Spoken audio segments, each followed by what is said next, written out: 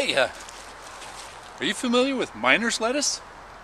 Miner's lettuce grows wild. This is what it looks like. It's actually a very tasty plant. You eat the leaves. I usually pick the center bits out of here. It's a very, very flavorful plant. Grows abundantly. This time of year, you can find it for about 3 to 4 months out of the year, usually in the wet season when everything is growing. It's coming up everywhere here. It's a great addition to a salad. You could actually make a salad of it all by itself, and it's a really good plant. Just because it grows wild doesn't mean that it's not good food, so you should consider things like this. You should learn a little bit more about what we have growing naturally around us as well as what we grow in the garden. So, miner's lettuce, good stuff.